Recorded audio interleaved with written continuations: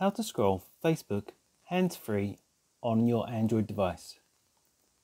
In this short video, I'm going to show you how you can scroll Facebook hands-free on your Android device. Okay, straight into it. So first, you need to visit the Play Store and download this app, Automatic Scroll. Once downloaded, open up the app, then click on the plus button. It will then ask you to select an app, so scroll down until you get to Facebook, then click on the checkbox next to Facebook and then click OK.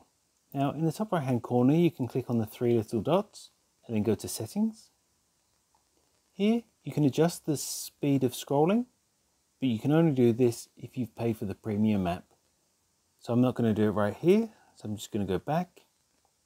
Next, at the top I'm going to click on Start Service. And then next I'm going to open up the Facebook app. Once here, on this blue bar that's appeared, I'm going to click the downward button. And now, as you can see, Facebook is now scrolling automatically.